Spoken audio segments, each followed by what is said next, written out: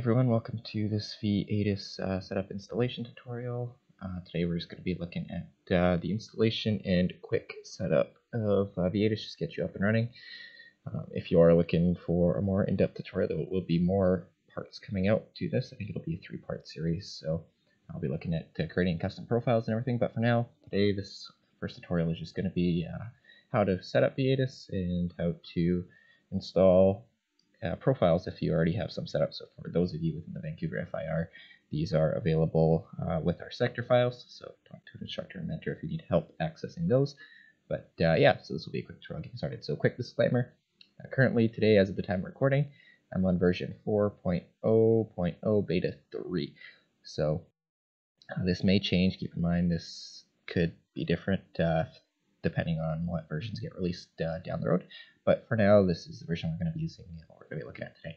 So let's start with the installation. So you're going to need to go, you can basically just Google vATIS. So when you Google vATIS, this is the website. Vancouver Center, Cessna Charlie Bravo Tango 903, checking in.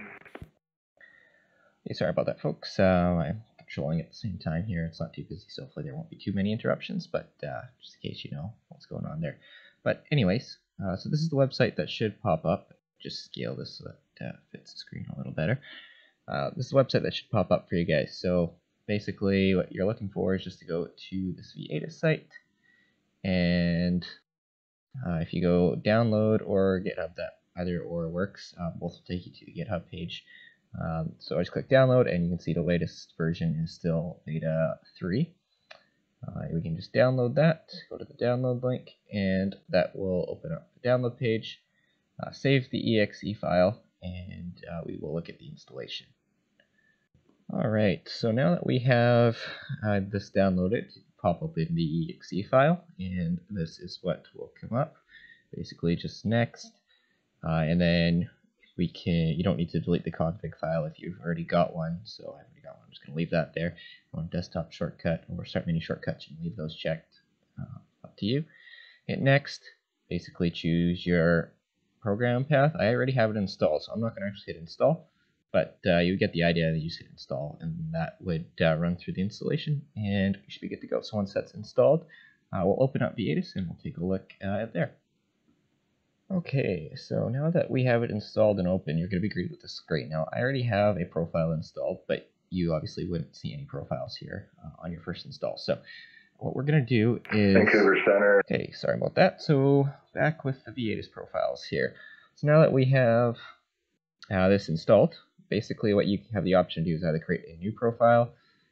If you had a profile, you could rename it. This would delete the profile that's already there. If you have a profile to import, you could import it through here, and you could export a current profile by exporting it with this.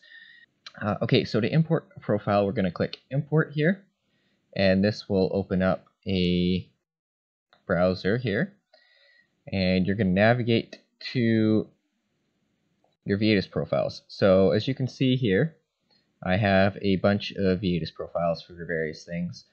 But this is the one that you will likely have access to if you're within the Vancouver FIR, and if not, yeah, you'll have to ask your facility engineer for a vATIS profile or create your own.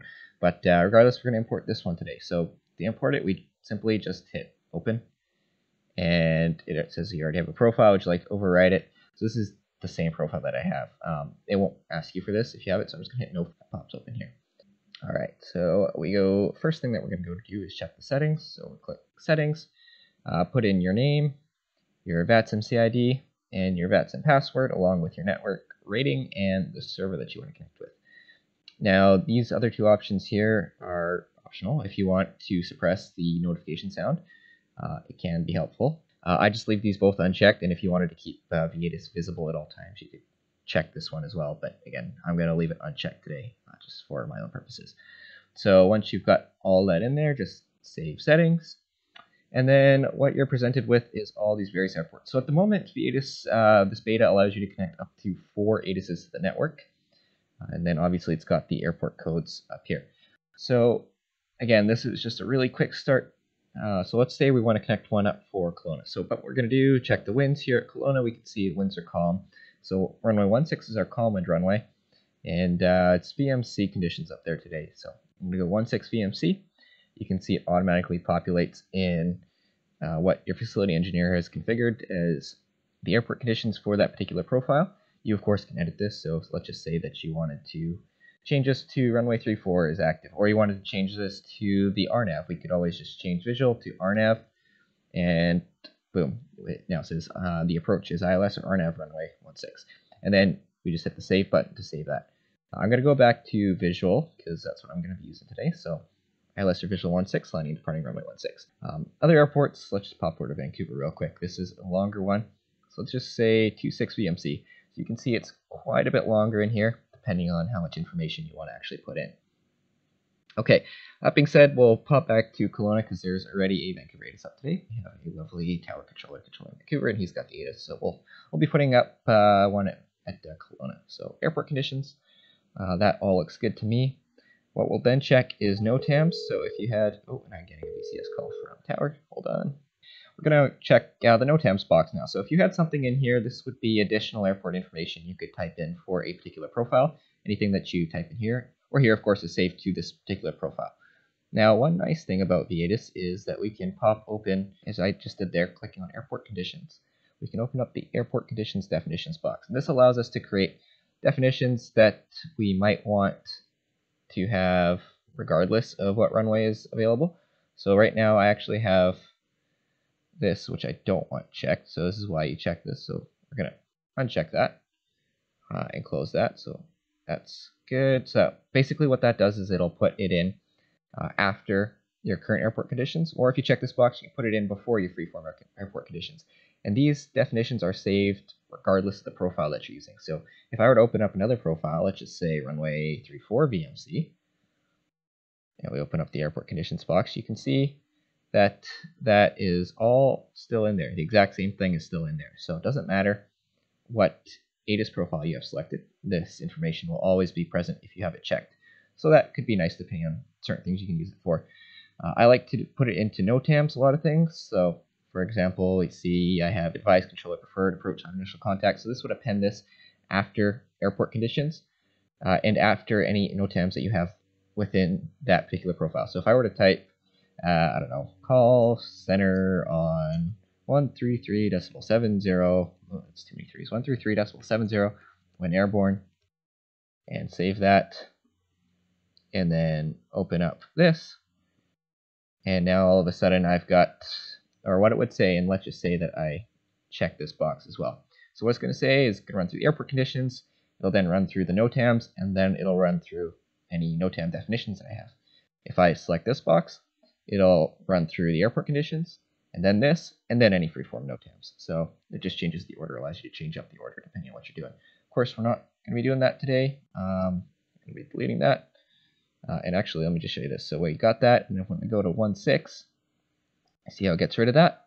And if we open up NOTAMs, you can see that if I had checked this, so let's check this again, and close this, and we'll go back to 3.4, and now it will still have that check. So no matter which profile you have, or I guess runway profile you have selected down here, anything that's checked in these definition boxes will still carry across. So it can be useful depending on what you use it. And we use it at Vancouver, for example, and again, sorry to keep jumping around, but let's jump over to Vancouver real quick.